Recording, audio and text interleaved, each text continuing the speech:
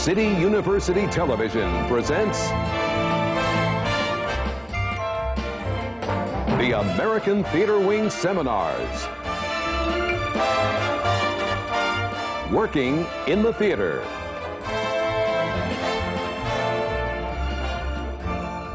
This seminar, production.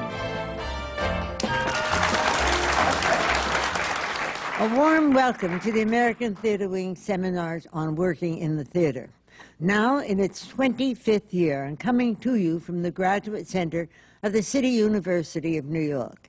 These seminars offer a rare opportunity to explore with a panelist the realities of working in the theater, how they did and how they got to where they are today. And today's production seminar is devoted to the Broadway show Sideman. We will follow the creation of the play from its inception to opening night and the important promotion that follows it. We hope that you will enjoy and learn from today's experience. I'm Isabel Stevenson, Chairwoman of the Board of the American Theater Wing, and now let me introduce to you our moderator for this seminar, a distinguished member of the theatrical community and president of the American Theater Wing, Roy Gabay. Roy, do you want to start? Thank you, Isabel. That's very kind. I would like to start by letting you know who our panelists are. On my far right is Jay Harris, who's one of the producers of Sideman. I think he's better known as one of the leading theatrical attorneys. He represents Broadway shows, off-Broadway shows, and many stars. Next to him is Roy Gabay, who is the general manager of Sideman. He's also known as a producer on Broadway. Last year, he was the recipient of a Tony Award for his revival of A View from the Bridge. Roy works both as a general manager and a producer. Next to me is Gary Springer. Gary Springer has his own publicity firm, has partnered with Susan Chicoine, and they do all kinds of public relations for film, television, Broadway, off-Broadway, and individuals. On my far left is Peter Manning, another of the producers of Sideman.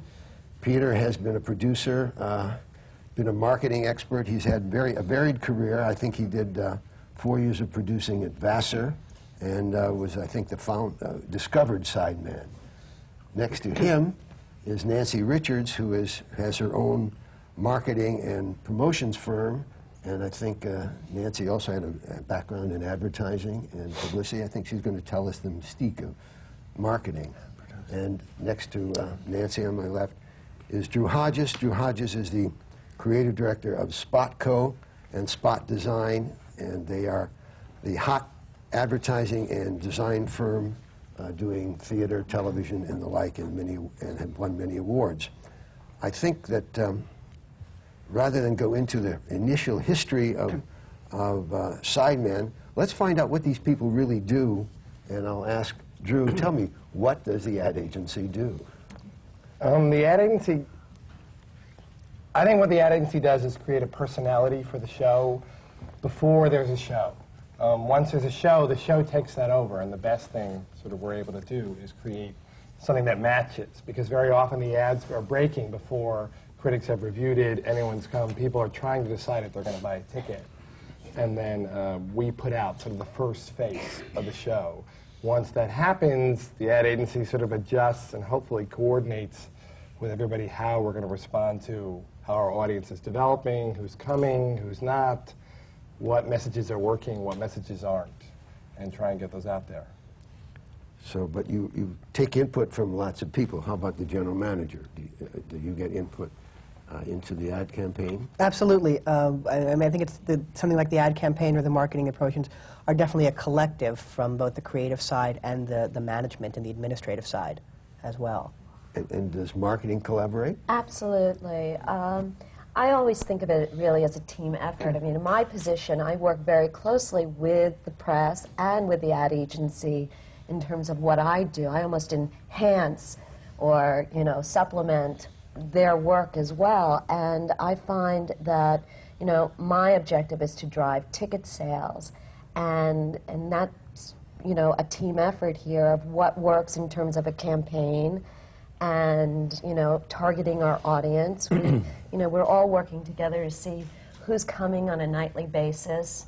And everybody's calling back and forth to each other. They're faxing ad slicks and quotes, and we're faxing, you know, story ideas, and so it just goes back and forth constantly, you know, to the producers, to the general manager, to the ad agencies, to Nancy and Susan and I, and because everybody has input, everybody has good ideas, and we're all working for the same thing. Well, how does your job differ from Nancy's? You do public relations, she does marketing. Distinguish them. We deal more with the press. Nancy deals a lot more with the public. We deal with getting the word out through the press, through the initial announcement of the production in the newspapers, on TV, in the theater listings.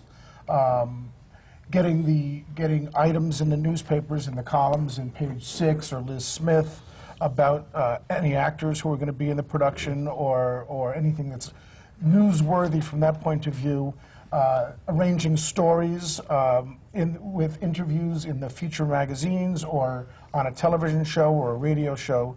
So it's dealing with the press, where Nancy is more dealing with... Yeah, I tie in with businesses. I look for sponsorships. You know, I come up with sweepstakes. If I do a cast appearance then Gary would definitely be there, you know, working with, it probably would be a media event, and, you know, you'd be working with the stars of the show. I mean, for instance, we're working on a dinner party right now that Nancy and I are putting together at a new restaurant. So the new restaurant is looking for some coverage. So through them, they're going to give us a little bone by hosting a party for hotel concierges. So it's a restaurant that I know of, that I've introduced Nancy to. She's putting this all together. Then what we'll have is the cast, and then of course we'll also have press. We'll have photographers from people like the Daily News or the Post, or to come down and shoot that in action. So it's a collaboration of all these aspects. Then they'll come and see the show, and go home and tell everybody, well, I'm from Wisconsin and I want to go see a show. What do I see? Who's going to be at the dinner party? Isabel. All right, but apart from that, who are the guests at the dinner party? What's the purpose of that? Well, I'm inviting about 320 concierges from all the hotels in the area, and they actually have a choice of going to the dinner party that we're going to, the restaurant's going to host, or an option of just seeing the show on another night. And so far the response has been they love the idea of dinner theater. And free dinner. Free dinner, and a nice one as well. And I mean, the objective is to bring in the, you know, the sort of the concierge, the sales desks, the ticket brokers, and the hotels. And these people are great word-of-mouth people, basically, is who we're inviting to spread and help encourage guests from hotels. Well, that's a good idea. Now, what do the producers feel about all of this? I mean, you just let everybody go ahead and Well, it's interesting. Coming back to what Drew said originally, maybe if you could take a look at the poster over there, and that look, that whole look, and the coloring, and the photograph and the jazz players, that's all out of Drew's office. This is a concept that came out of Drew's office, but before that, we all had a meeting, and the playwright has always wanted the look of the show to be like an old Blue Note jazz album from the 50s. And so we gave Drew a lot of jazz photography books and pictures of old Blue Note albums, and I used to actually... And you had a lot of experience. Right, I had done several Blue Note album covers myself in early days of my design career. So it was, as soon as I heard that, I was very excited by it. We knew we could make something really interesting. But we also had another thing to deal with this time, is that the play was already established and had been, we'd had it, done it downtown, and then it was at the Roundabout. So we weren't starting from scratch. take us through the very beginning of it, because that's what we want to see, how Sideman really developed. Okay. It started with you. All right. The end of the summer of '95, we did a reading at Vassar, where New York Stage and Film was in residence, of this 3-hour opus by Warren Leight in a 95-degree room, and it was long, and it was not that great. Not-for-profit. New York Stage and Film being a not-for-profit up at Vassar. Right. Because this is, you know, there's a, well, go ahead, That's but right. there's a flow here from not-for-profit into what it is now. But how much did that cost? The reading? Well, we had so many actors on campus at the time, and Warren wanted to hear this draft of the play, so we sort of gathered the people that were there, and we did this reading in the dorm lounge. And that reading there was some interesting stuff about it, but it didn't really work. And then the next year, Well, before that, how did Warren get to you, or how did you get to him?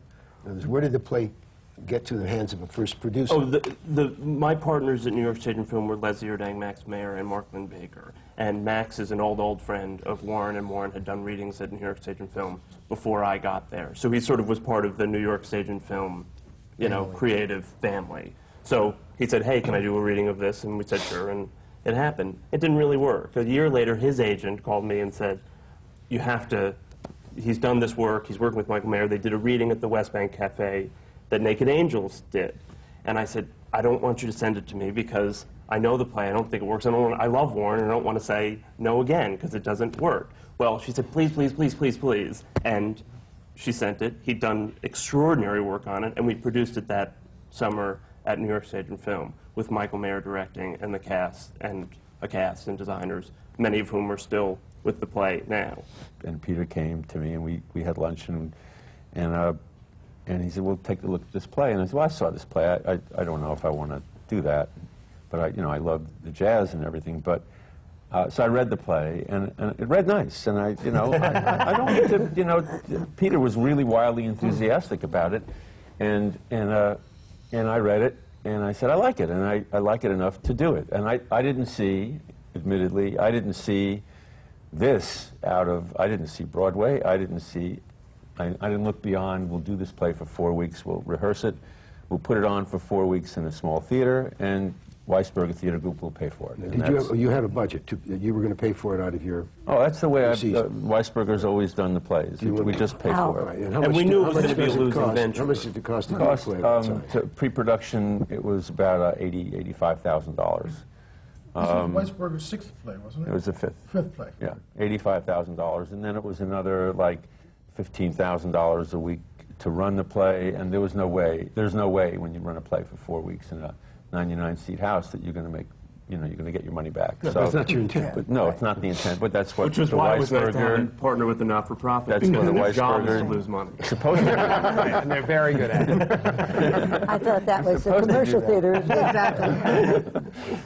So that was a success at the Weisberger. So it turned out to be a big success. The reviews were phenomenal, and the audiences were walking out, and they just loved it. And so we all looked at each other and we say, we have to move this play. We have to move this play. So and we tried to find a way to do that. We tried to find a theater. Then it became like a Marx Brothers movie with Peter and me and Warren Light, the playwright, and Michael Mayer, the director, running around looking at every off-Broadway theater that we thought might be available. And we got a lot of promises from off-Broadway theater owners that, yes, we can close that play and you can have that theater. And so we said, okay, yes.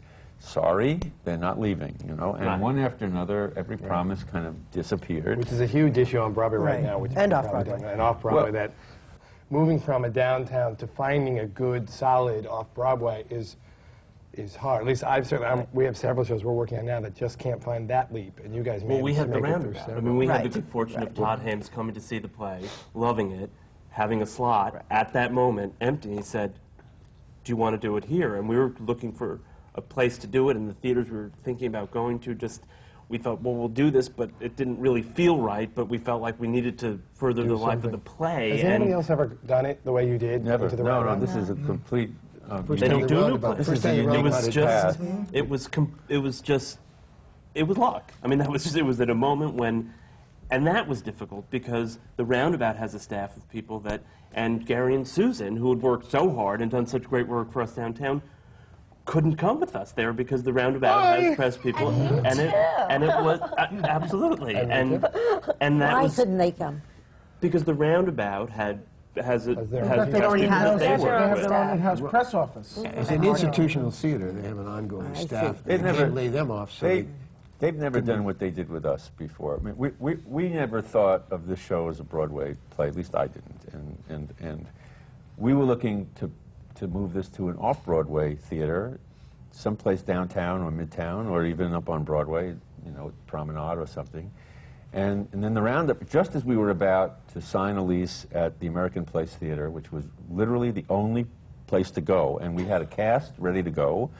We had a director who was available to move it, and you either do it then or everything falls apart like Humpty Dumpty, and you may not be able to ever put it back together again. Right. That's happened to plenty of plays.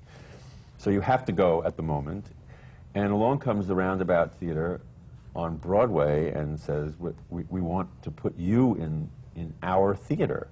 But, you know, it's our, you know, Peter and I had produced this play, and now it's going to be going to the Roundabout, and there's a certain amount of possessory thing going on here. And we didn't want to lose the play, but we didn't want the play to lose itself. So, and we were also reluctant to go to Broadway at first. But then we were safer way with a guaranteed 40,000 people who were going to come to the play. We were afraid that if it went to the Roundabout, that it might just end up at the Roundabout and never. And when it closed at the Roundabout, it wouldn't reopen again. But it was a risk worth taking. So we said, okay, we'll go there. They have a subscription series. We don't have to worry about sales for 4 months. It'll get us launched in New York. And so we go to the Roundabout, and it gets great reviews all over again. And it's accepted on Broadway without a blink of the eye. Nobody said, oh. Who financed that? Who financed that? Roundabout did. So the only financing you've done so far, you had done so far at that time was the original $85,000 at the Weisberger. Well, it was more than that, because by the time we were finished running the show, we were into the show for about $125,000, $125,000. So you have that much invested yes. in it, and then you had an opportunity to earn some of that back at the Roundabout. Yes. Right. But beyond their subscription, right? Better than that. Well, what was the cost of moving from downtown and to the Roundabout? They never told us. I mean, that's the thing. They're not for profit. They're a big company. They didn't tell us what it was costing, so we just had we made a deal. We didn't need to know. Mm-hmm. We didn't need to know. We made a deal. They were paying the expenses. We made our own deal. Michael benefited by it. Peter benefited by it. Warren benefited by it, and the Weisberger benefited by it. We were very happy to make the deal, and they have a continuing interest in our production. And so we went to the Roundabout, and we ran for 4 pretty much sold-out months there. And then the same thing happened. I mean, it was the same problem. Are they one of your partners? No. But the fact that you became eligible for a Tony Award by appearing at the Roundabout must have been quite influential in your deciding to go there to begin with. Well, it would have been to move, because we'd thought about off-Broadway too when finally, after much the same thing, that the Golden became available. We thought, well, what off-Broadway theaters were going? And we realized that if we had moved, say, to the Promenade Theater, that we would have then been an off-Broadway play that would be eligible for Tony nominations, which would have been highly controversial. We couldn't think of an instance where that would have happened. Where that's happened. And so there was not an off-Broadway theater, and the Golden wasn't available, and then something moved, and then one day they called and they said, the Golden's available, and it was the only theater available. Oh, you're saying this is subsequent to the Roundabout. I meant what influence did the fact that you'd be eligible for a Tony Award influence your agreeing to go to the Roundabout from the Weisberger? I don't think I thought we certainly knew it. Plus, I mean, we certainly knew that by going to the main stage at the Roundabout rather than their small stage, that we would become Tony eligible. And it certainly got everybody in the cast and the playwright and the director very excited about the idea that we were going from this tiny little downtown venue, and in one big move, we were going to be eligible for Tony Awards. Everybody was aware of that. But we also were aware, by becoming eligible for Tony Awards, we had to think about where this show would go, because we always wanted to move. The goal was never to get a 4-month run at the Roundabout. I mean, once we knew we had a good play here and a good production, the goal was to get this running someplace, open-ended, so that it could, like, test the market and have a life, and then have a life outside of New York. But the fear of that is that, so what you're getting are these little bursts. So you see bursts, then Roundabout bursts, instead of what you may try and do with a new Broadway show, which is come in with your 2-week bang to really get in front of people. So that was one of the concerns, was, okay, we're moving again. How do we marshal people's attention back to this piece? Because it's been there twice before in smaller sections. So that was a very different challenge than, say, a new piece this fall, that it's going to have its moment where no one's looked at it, no one's sure of it, and then we all get to discover it. This is a piece that was slowly gaining ground, and marshaling up the troops every time to say, no, look again, see this again. And on a market sort of research level, trying to figure out who had been, who hadn't been, who could we talk to that should have gone already that we could get back in. And that's a big question that actually everything starts with is everybody here sits down and talks about, okay, who do we think will go? You know, the subject matter, the ticket price, when, how many of those people are around. How do you want to position it visually for the people when you decide who your audience is? Time of year, you know, whether or not you're summer, fall, who's about. At this point, then, you've assembled the staff that we're sitting here now. At this point now, you brought in Roy Gabay, as your general manager. You were able to bring Gary and Susan back into the promotion. This is the first time that this show is now in a commercial type of structure, commercial type of entity. So we look at things a little differently, and we deal with the unions differently, and my budget takes into account all that stuff. It takes into account the things that are existing from the previous productions, just the physical elements, what can be used, what can't be used. The cast did not transfer intact completely from CSC to the Roundabout and from the Roundabout to the Golden. It didn't all, there were people who didn't make it all the way through. Tell us why. Well, because there's good stories. I mean, there. people got other jobs. Well, just one from each.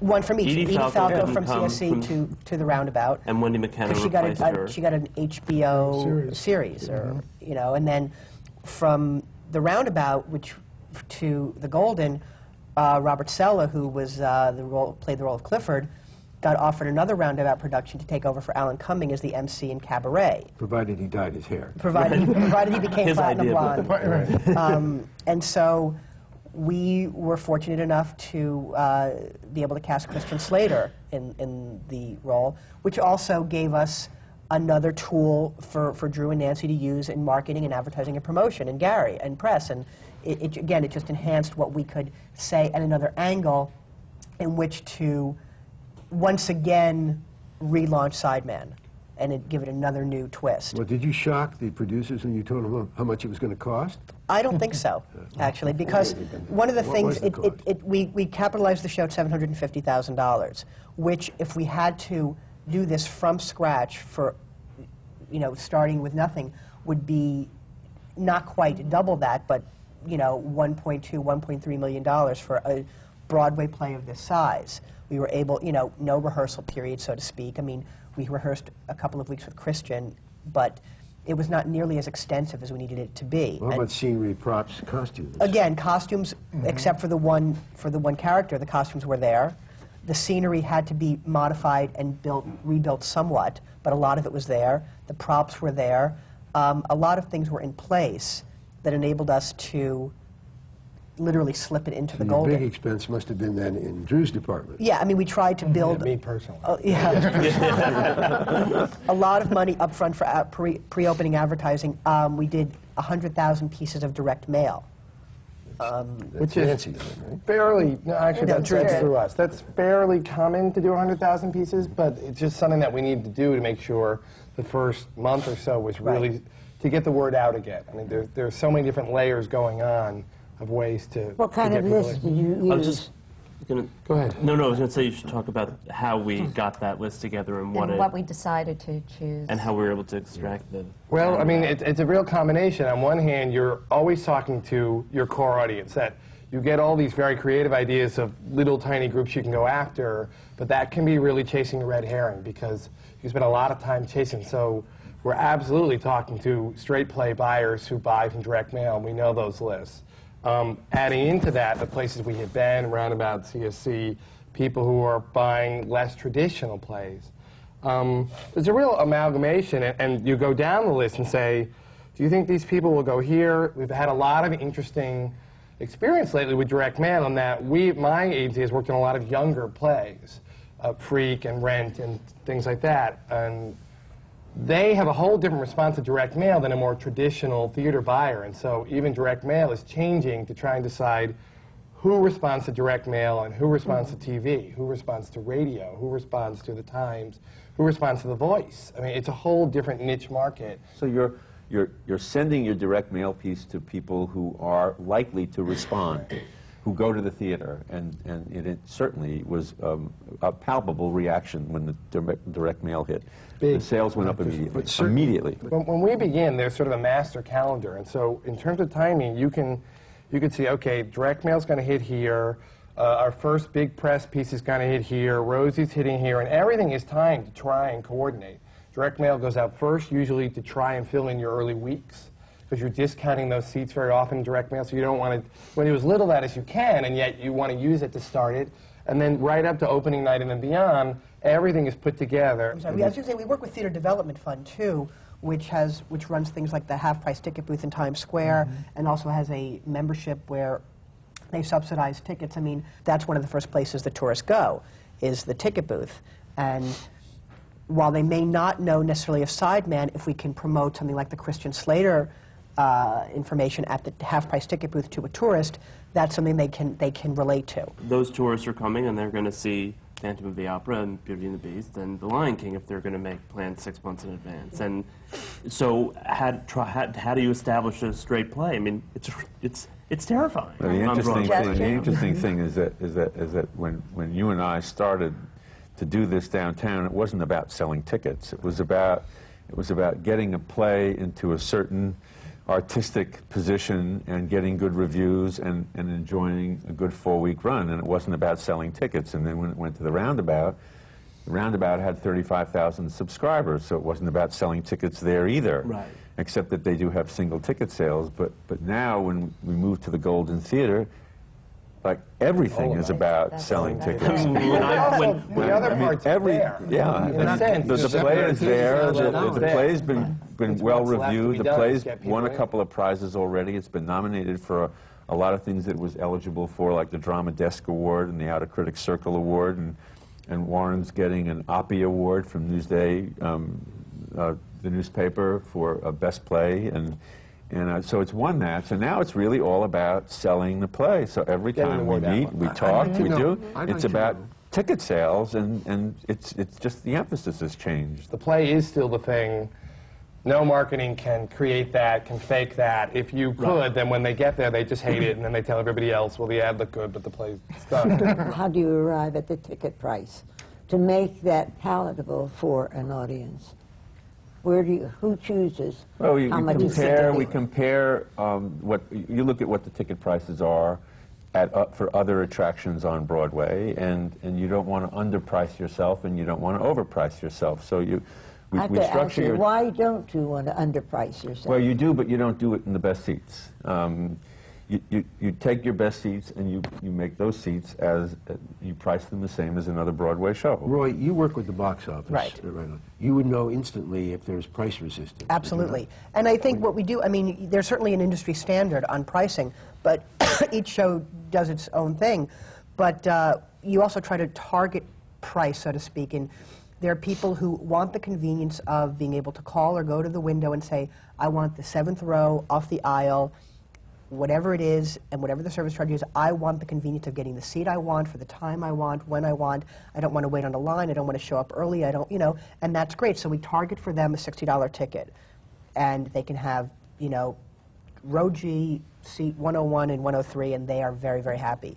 Then for the people who say, I can't afford the $60, but for $25 I can, they have to work a little harder and delve a little deeper and maybe do a rush kind of thing, maybe show a student ID, maybe wait online, all sorts of different things. And the box office definitely keeps me apprised, and then I disseminate it about what kind of response and what kind of reaction we're getting.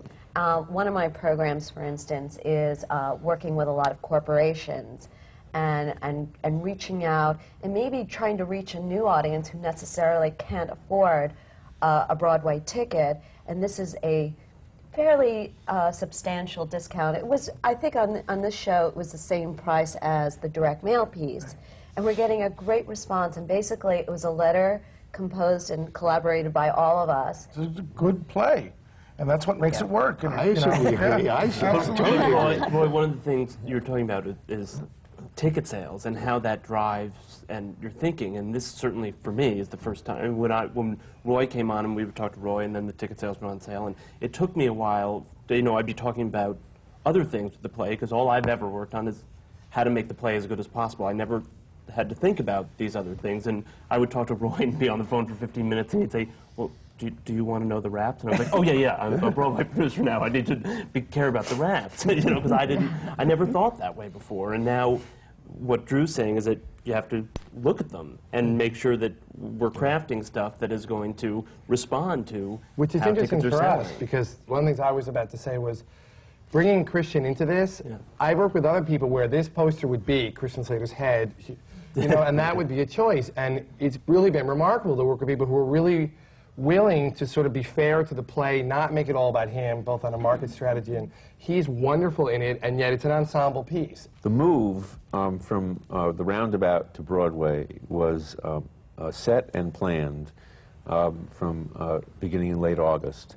And from that, and Christian was not part of the thinking at that time, because Christian was not going to be in it. Rob Sella, who plays Clifford, the leading man, had accepted a job going into cabaret, and we had looked at a couple of possibilities of if we moved, who would take his place, and we were looking just for the short period of time that Rob Sella would not be with us, and we finally determined that we were going to bring in the understudy and let the understudy do the role for a couple of months, and then Rob would come back in the middle of November, and the theater was available without a star. And all of the investors that had to be collected, and because we needed outside money, and so this is a not-for-profit beginning, which has led to a not-for-profit, the Weisberger Theater Group, being the entity that is now part of what is in essence a commercial production with commercial partners and commercial money in it. And they had all agreed to put up their money without Christian Slater coming, even knowing about him. And along comes Christian Slater, who had seen the play, and he says to us, he approaches us, and he says, I really like your play, and I heard that you need someone to play Clifford for a while. I'd like to be that person. The play, as you said before, became Tony eligible at the Roundabout. So that cast that was at the Roundabout are the ones that have the eligibility for the Tony Award nominations, including Robert Sella. So if and when he comes back to the show, he will come back in as a potential, Tony nominee. Mm-hmm. Which, I've worked on a lot of Tony nominee campaigns. That will happen when we're there, but you can spend a lot of energy for this moment that's way off, that sometimes, if it comes together in the right way, can really, really sell a lot of tickets, like, say, Titanic or something. Sometimes it's just a lovely thing. It's not necessarily the commercial be-all. It's just, it's an honor, it's a wonderful thing to be a part of, but we don't focus on that now. When we get near Tony's, every show that you work with is coming up with their strategy to be best benefiting from the possibility of being nominated. Before we return to our wonderful panelists, I would like to point out to you that the Wing is more than a sponsor of seminars, and more than our famous Tony Awards, which is created for excellence in the theater.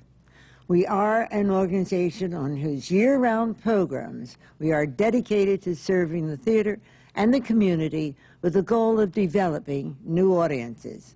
And to achieve that goal, we have created audience development programs for students like Introduction to Broadway, which began 7 years ago and has enabled more than 70,000 New York City high school students to attend a Broadway show, and for many of them for the very first time.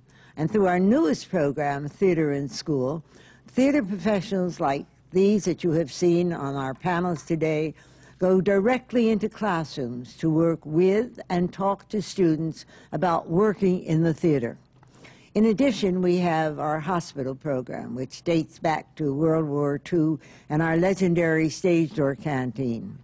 Today's version of the program utilizes talent from Broadway, off-Broadway, and the cabaret world to entertain patients in nursing homes, veterans hospitals, children's wards, and AIDS centers, all in the New York area. They bring the magic of theater to those who cannot get to the theater itself. We are proud of the work we do and happy for that wonderful working relationship we have with the theatrical community. And we are grateful to everyone who makes what the American Theater Wing does possible. And so now let's get back to our seminar on the Broadway show Sideman, a very exciting story and a very exciting start on the show that came to Broadway. I'd like to start part two with a question to Roy Sumlino, who is our moderator for today's program, and we have been delving into what makes this show work. And now, Roy, you take it away. Thank you, Isabel. I think one of the things we learn from our panelists is that all of you seem to work on more than one show at a time. And I'd like to know, in the presence of the producers, who also can work on more than one show, how do you juggle that? In other words, how do you give a proper balance to the multiple shows that you have to work on in order to make a living? I'll start. Nancy, yeah. Well, I have, I guess, what you call a boutique type of agency, and I really try not to take on too many projects at once, and shows that may sort of conflict with each other. I may have a dramatic play, a comedy, and a couple of different types of musicals, and that way, you know, when you're pitching it, they're all very different. You're not competing against yourself and the different shows. So, and then it's leverage. Sometimes I'll have a hit show, and I'll be able to say to them, well, if you'd like to work with me on, you know, this show, you'll have to do something for me on this other one, who may not be as visible and, you know, well known. We try very hard, and I think we're smaller than some of the other agencies, to work on shows that we really, really like. And that helps a lot. If you like it already, then you don't have to work so hard to muster up, you know, the energy to really be there fighting for it. If you don't, and you don't care that much about it, I think inevitably the ones you really love are going to come to the forefront, and you go, oh yeah, but I got to make sure that gets done too. So if you work on things that you really adore, then you just find yourself doing it all the time. I mean, it's often sometimes a little hard because a producer that you like a lot and have a real relationship wants you to help them with something else. And, you know, there's a loyalty there that you want to maintain. And yet, I think if you don't have a feeling for it, you can't really do that good a job on it. Have you ever turned out to be successful? Oh, yeah. You said the magic word, producer. So I'm going to get back to the producer. Can we ask about percentages, for example, of the whole cost of the show? Now that you are in commercial theater, how does it work? What percentage goes to you? What percentage goes to Gary? What percentage goes? How do you break down your budget? Are you talking in terms of salaries, or? I'm just talking in budget. Why don't you do it separately, Roy? Why don't you first do it in Yeah, I mean, people are, as far as compensation, I mean, people are paid weekly salaries. The ad agency is paid by a commission on its the media, the You're paid advertising by a commission. Are you? We get a percentage of the media that's put in, and so we don't get paid on a salary basis. We get paid. Did you get anything as a block payment before? No. No, it's all based on the Which amount of... can be hairy. You Yeah. can be working for months on a show with no ad placed yet, and so you're not making any money until that ad goes in. Right. But most of the other personnel get paid actual weekly salaries. The creative team, the director, the designers, get paid upfront production fees, block amounts, and then weekly a royalty structure, sometime based on a percentage of what the show brings in at the box office, sometimes just a fixed amount that's not based on the gross of the show. It depends. It's more for the case of the designers. Did you get credit for the fees that were paid for the other 3 incarnations before going to the Gold? Yes, yes. The Weisberger, for example, gets a royalty and has a profit participation by reason of the original production. Roundabout has the same thing. They have ongoing participation. They have an ongoing participation because of what they did for the production. How about CSC? That was We just rented the theater. Yeah, that was just the space. Yeah, so they were paid. What's interesting is how many people, when Roy talks about, you know, the staffing of a Broadway play, this production is virtually the same production that was at CSC, the same cast, virtually the same set. And the amount of people that go in to working is just mind-boggling for what is essentially the same production in a different theater. But the amount of people that need to go into doing things, it's something that Jay and I are getting. What do you mean? Well, there's someone to do everything. I mean, when you're doing something off Broadway for, you know, a small play for $100,000, everyone's doing 6 jobs because you just roll up your sleeves and you do what you can do. You know, you're the company manager, the general manager, the producer, the payroll. You know, you just do everything because that's what the Broadway nonprofit theater structure is. doesn't allow for that. It's a much more hierarchical sort of structure. Are you saying? You're really not saying that you could do it with less people on Broadway, are you? I think we're doing it. You could physically put on the show with less people. You can't, by virtue of the structure, the way the unions and the Broadway theater are built up, you can't legally or.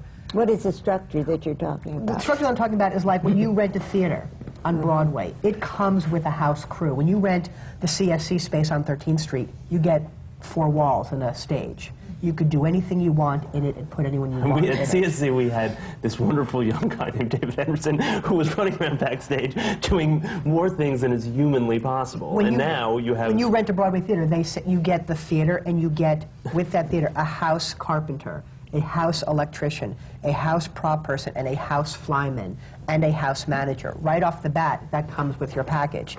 Then you need to match those people with your production carpenter, production electrician, production props person, your company manager, and your flyman. Now, we don't fly on the show, but that's the basic structure. So right away, you've got that. Equity rules change when you get into larger theaters and different kinds of contracts. Whereas off-Broadway, they'll let the stage manager, who also is calling the cues, if it's not too complicated, run the lights and run the sound.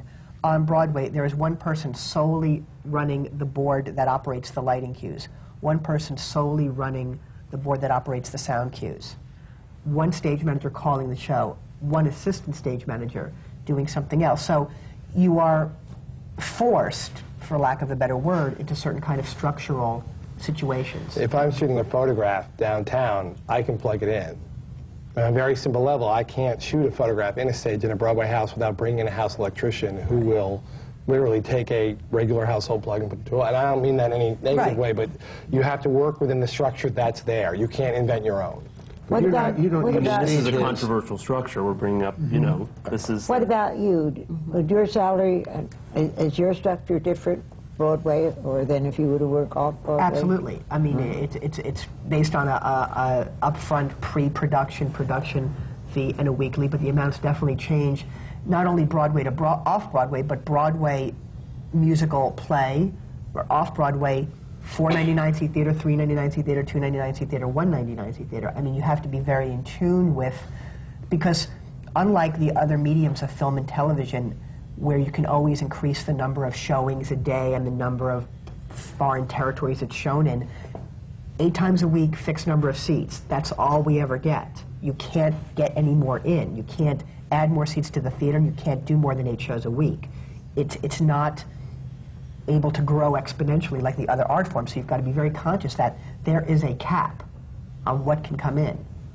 Off-Broadway, the only union you really have to deal with is equity, pretty much. I mean, directors, managers, and equity are the 3 unions that have actual collective bargaining agreements with the off-Broadway league. When you're on Broadway, can you negotiate with these unions to say we do not need the extra electrician, carpenter? It's very, very difficult. Roy, you don't really think about your own show for a minute. Do you think you could, there's anybody who's not working backstage?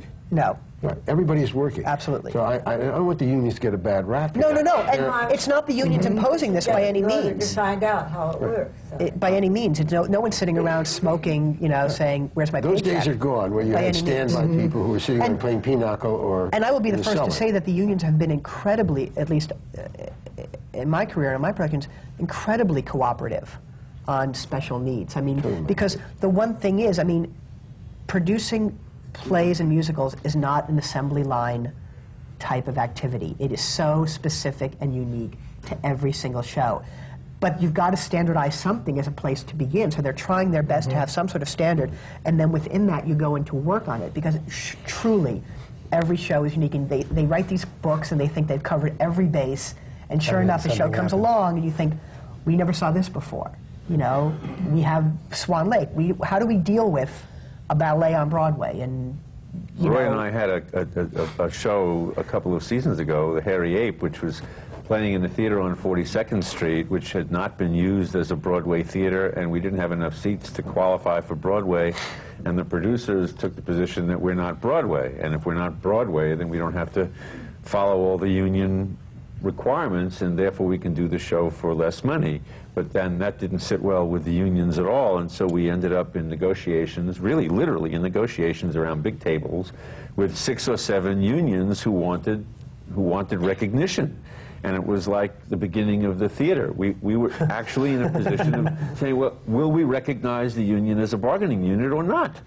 And we worked out, I mean, they turned out to be very reasonable, and they are people. I'd like to say that's the key. I think they were very reasonable, and it turned out to be a really fascinating experience, and we all ended up happy, and the show, the show did have to spend more money, but they didn't, you know, it was all manageable. I'd like to say the cooperation level is very high. I mean, it truly is. Although one of the odd things about what they're all saying is that there's less money in general in smaller off-Broadway pieces, and in general, the work is the same. That basically, I think the work is similar. That the hard work involved with getting Sideman to work at CSC and the hard work involved getting Sideman to work at the Golden is very similar, and yet just by nature of what it is, and I think you're seeing this flourishing of drama and smaller institutional theaters really by the love of a lot of people. That if everyone was in it just to make money, we'd just work on Andrew Lloyd Webber musicals and all. I mean, that's what we would do over and over. And so that's an interesting surprise about it, is that doing the smaller shows isn't easier. Sometimes it's harder because there's less money to make things happen. It's a lot harder. And there's less money. People just do it because they love the shows. They want to support that kind of quality. I think that comes out, actually, to an audience as well. I think the audience can sense some sort of unity amongst the team itself. I think that they know that they're giving. But I'm delighted that you seem to agree that everybody participating in the theater, whether they be unions or employers, are really cooperating, and there isn't that old-fashioned kind of theater. And I would add theater owners to that mix, too. I mean, who I truly find very cooperative. I mean, talking about this struggle to look for a theater, I mean, there's certain, you know, if a theater's booked, it's booked. If it's not, it's not. But for the most part, I've had 2 shows recently that have had hard times finding theaters. And the owners have, you know, bent over backwards as much as they can to be as accommodating as they could. And they are investing besides when you need investment. Absolutely. Yes, and they did in Sideman. The Schuberts took an investment in Sideman, which pleased me very much. That's what's, I think, gotten so wonderful about the Broadway theater, that there's a spirit of everybody coming together and cooperating. Now, if you could do that with the critics, Come on, everybody else is helping out. Why don't you go? Sure. On that point, I'm going to just interrupt for a minute and go to our question. What would you like to ask? Hi, my name is Melissa Ponte, and this question is open to all the panelists. My question is, how does merchandising play a role in marketing, and is it a good tool? You want to take it? I'll take it. So far on Sideman, there isn't merchandising. There could be, there may well be. There aren't T-shirts, caps, those kinds of deals. It's not, I wouldn't say it's a tool. It may be a tool to sort of support dollars. I mean, I've certainly seen it be a real rich place for someone to do well with. But it really only works strongly after you already have some of your earlier concerns set. I mean, you're not seeing people make a whole lot of money on merchandising unless their show is extraordinarily successful already. So the show has to come first. You can't use merchandising as a way of making a show work. You can, if you have a successful show, you can enhance by having some good. But if you have everybody walking around with a T-shirt of an unknown show, it's going to get known, isn't it? Yeah, but I don't think you have that many people buying T-shirts for unknown shows. They tend to buy T-shirts for shows that are already... You're giving it away to get... Right, you want to have that. Promotion, that's a marketing tool. Next question. Hi, my name is Bonnie Regan, and my question is for Mr. Manning. I was curious as to where producers get their money to finance the show. Well, different places. I mean, as a not-for-profit producer, Roy was saying earlier, foundations, individuals, and ticket sales, and corporations. And I guess it's you're getting it from individuals in the commercial theater, and it's scarier because you need to give them something back. I mean, in the not-for-profit theater, you're just giving them art. You're just saying, we need this to continue doing what we do because we have to do it. But an investment is a different thing than a contribution. And it's been interesting to figure out, to understand that dynamic. We've begun to see a change where corporations are investing in commercial theater, but truly for the most part, I mean, short of the 10, 11, 12 million dollar musicals, it's individuals. I mean, it literally is people, you know, writing out a check and handing it over. It's a mom and pop operation. Very much. Well, in Sideman, some of the investors are some friends of mine, my sister, two of my clients who are producers who I went to in a different role. Instead of as their lawyer, I went to them in the role of something else, a theater owner. And then we found a partner who had seen and loved the show, who's a producer in California, who wanted to be involved and herself raised some money, and it came together pretty quickly and surprisingly pretty Easily. painlessly. Yeah. Mm-hmm. But then when you have something that people can see that has a reasonably good chance to succeed, which we think that Sideman does, and you don't know until it happens. There are people in the theater, traditional investors in the theater, who are willing to take the risk, which is not like going to a Wall Street analyst and looking at what we have and saying, yeah, that looks like it could project into something profitable. It doesn't really work that way. It can't be analyzed, and it can't be computerized and analyzed by investment bankers to say that's a good investment. You're either a theater investor willing to take a chance on something which could close. That play closed up there already. 3 performances, 4 performances. It's very scary. You open on Broadway and you're gone in 4 days, and the money's gone with it, or not. I mean, you don't.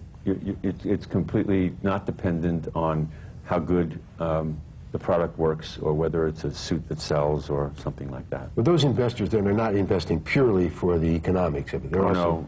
They're investing for personal reasons, because they have a relationship with Peter, or a relationship with me, or they're investing because they really like the play and they want to support the play, which is probably the paramount reason why anybody puts money into a play.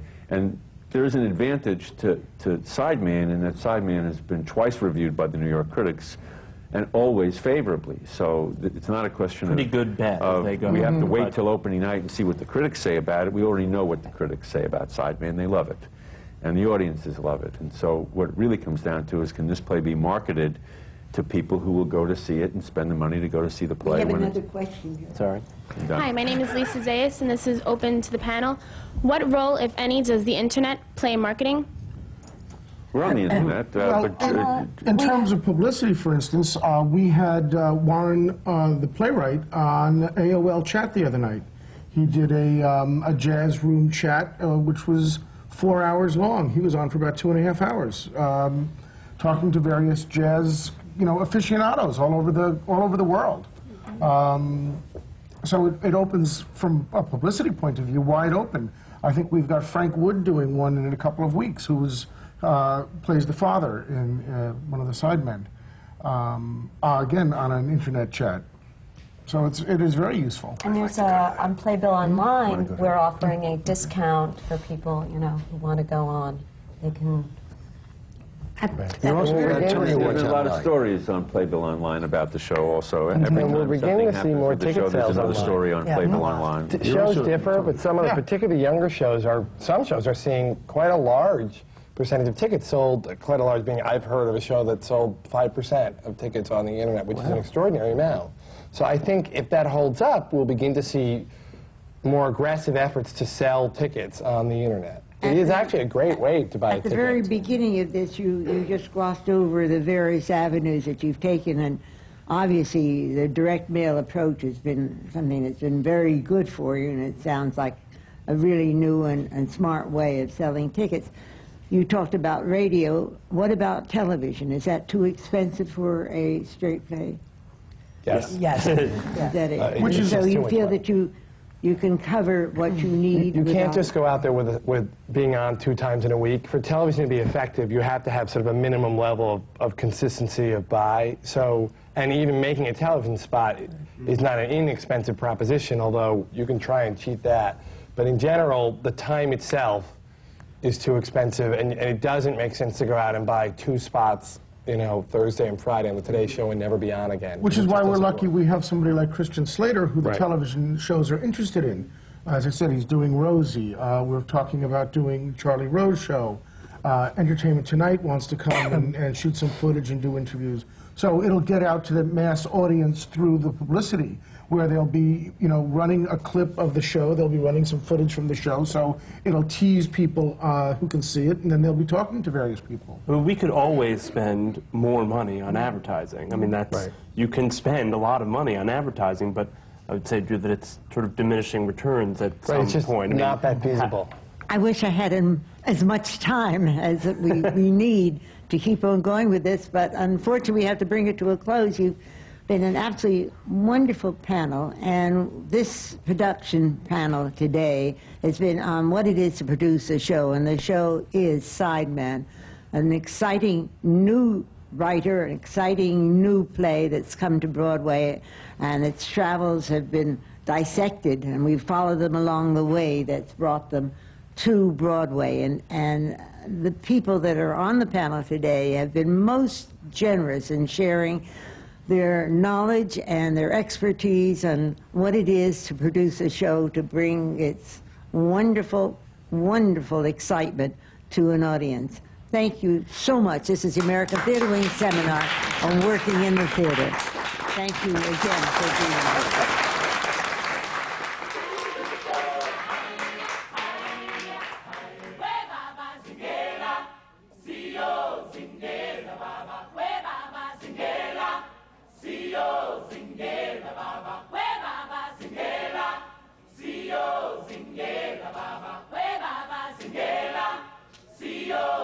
Hi, Baba, school baby, see you sing.